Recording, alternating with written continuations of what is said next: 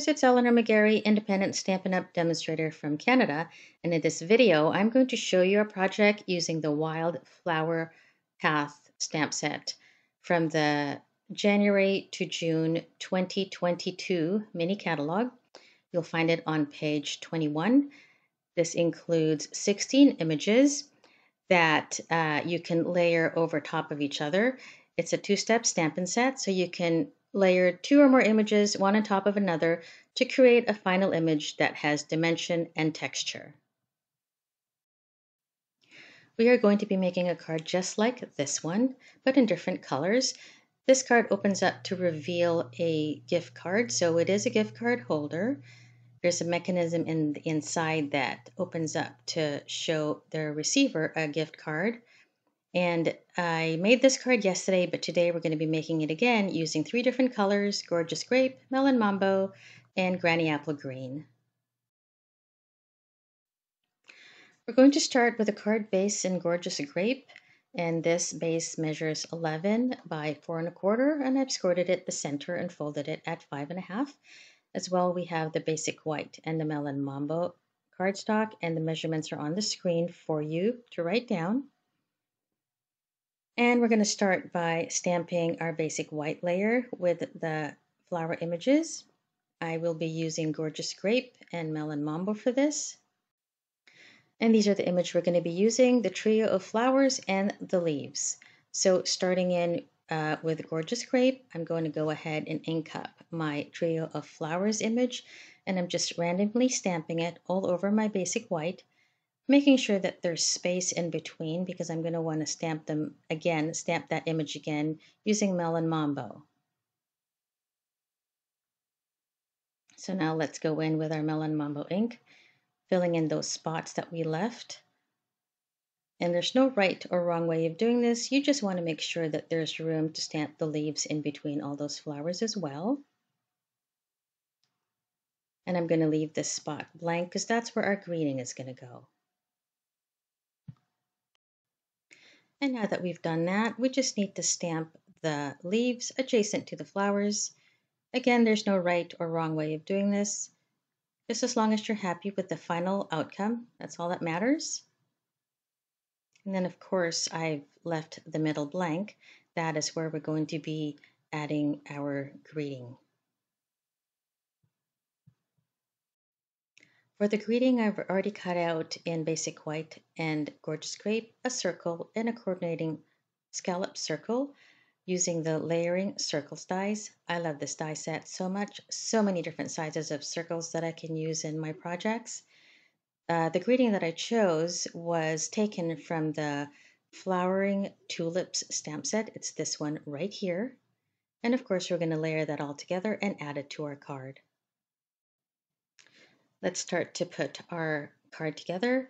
Just using my liquid glue, I'm going to go ahead and glue my white layer to the Melon Mambo cardstock to create a really nice border there. I'm going to do the same with my greeting, gluing the white circle die on top of the scallop circle to create a really nice border there. That will go on my card here, but I felt it needed something, so I took plain white ribbon that I had, and I meant to color it with Melon Mambo Stampin' Blends, but I didn't have any, so I just looked to see what I had and colored the white ribbon with polished pink and some lovely lipstick, which is retired now, but I was just trying to get a shade that I was happy with to match my overall design.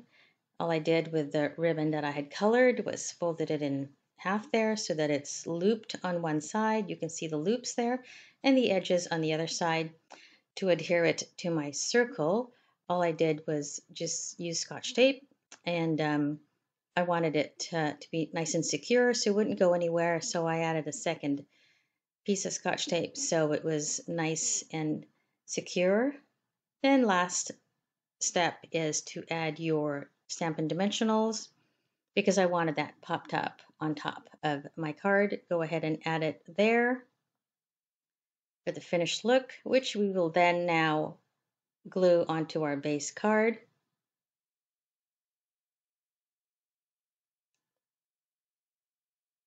Nice and Simple. And then of course now we just have to do the mechanism inside for our gift card to adhere to.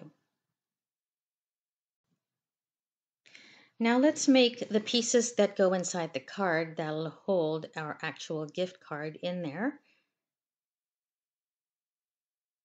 To do that, we need Gorgeous Grape measuring 4¼ by 3½. You're going to take that, and on the 3½ side, you're going to go ahead and score at, the first score is going to be at 1 inch. And then you're going to move that an inch further along and score the second score mark at 1½ inch.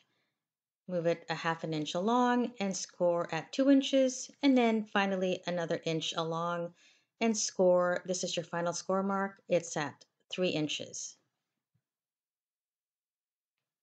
Now before we burnish our score marks, I wanted to decorate it a little bit, so I stamped on pieces of white. Measurements are on the screen there, the same way I did the front of the card, and we're going to glue those onto our Gorgeous Grape in between the score marks. I want to show you the reason why there's stamping behind here is because I made a mistake there and I wanted it to be neater, so I stamped on the other side. Go ahead and glue your pieces with liquid glue. I like to use my tweezers to pick them up, makes it less messy. Gluing the first piece. You can see with the score marks where you're going to glue them, just in between those marks. And the second piece. And don't worry that it's too long because you're just going to turn that around and cut off the excess that you don't need. And now you can go ahead and take your bone folder and score everything and burnish it so the creases are nice and pronounced. Add glue to the very last fold there. Add your liquid glue, and that's you go ahead and seal that together. The ends now are glued together, and that creates your little mechanism to hold your gift card. So this is going to get glued inside, but I also wanted to add the same design on the top of this other piece. So again, same idea, using your tweezers, gluing it to the top. You want it to match the other side. I like to use my bone folder to add pressure so that I know it's going to stay. Add glue to the bottom and the side only. These are the only pieces that you need glue on.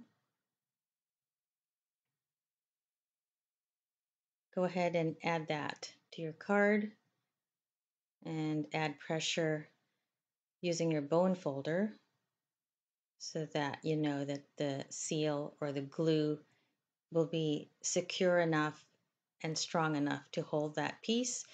This is a moving card, so you want your pieces to be nice and secure. When you add the second piece, just add glue on the sides and on the bottom. You want that opening on the top free and clear. To add your gift card, you're going to slide it into there. So this is what the final piece looks like. I've only added glue on the side, left the middle free and clear for my gift card to slide in and out easily. And then I wanted to add another thank you greeting on the inside. I just stamped it on a really wide piece of basic white, added glue to my card. And the reason why I did it in a long strip is then I can easily just glue it and slide it right or left so that I can put the thank you greeting wherever I wanted on the card. Easy enough to just turn it around, cut off the excess.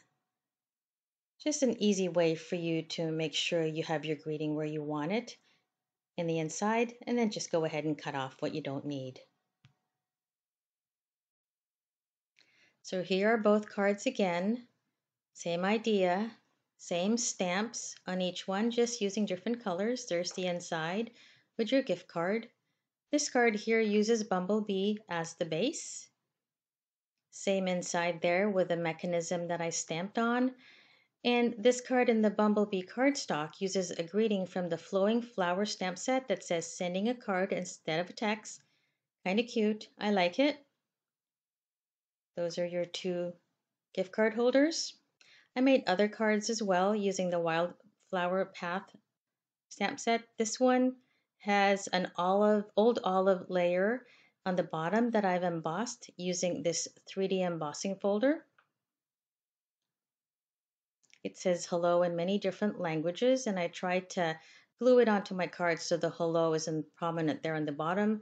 I stamped the flowers in Poppy Parade, stems in Granny Apple Green, and it has a real red ruffled ribbon there. Here it is again, but this time I use gray granite that I emboss with the same 3D embossing folder that says thanks. This actually comes in a set of two, thanks and hello, in different languages. Really useful for making cards. There you have both cards with the 3D embossing folders. And then I made 3 cards that have the same layout. Once you have a layout that you love, you might as well make it several times as I did here. I just use different designer series paper on the left side of each one, but the middles, the centers are all the same. I use the layering circles again to cut these out. And I use different designer series paper for each card. For this card in Old Olive, I used paper from the Artfully Composed set on the left side there. You can see it's double-sided. And then for the card that I made with a basic gray base, I used paper from the Heart and Home designer series paper. I used this side. And then finally, on my third card, using Highland Heather as my base cardstock, I used designer series paper from the Sweet Talk set, which is a Valentine's set, but the opposite side is a nice purple stripe. So there you have the 3 cards. Again, if you have a design that you like, might as well make multiples. Here are all the cards again that I've made using the Wildflower Path stamp set. I hope you enjoyed this video tutorial. If you haven't yet subscribed, please do. The subscribe button is in the bottom right-hand side. And if you don't have a Stampin' Up! Demonstrator in Canada that can help you with your stamping needs, send me an email. I'd be happy to help you out with everything you need. Comment below if you have any questions. I'll be happy to answer any questions you have. Thanks for watching, everybody. Happy stamping!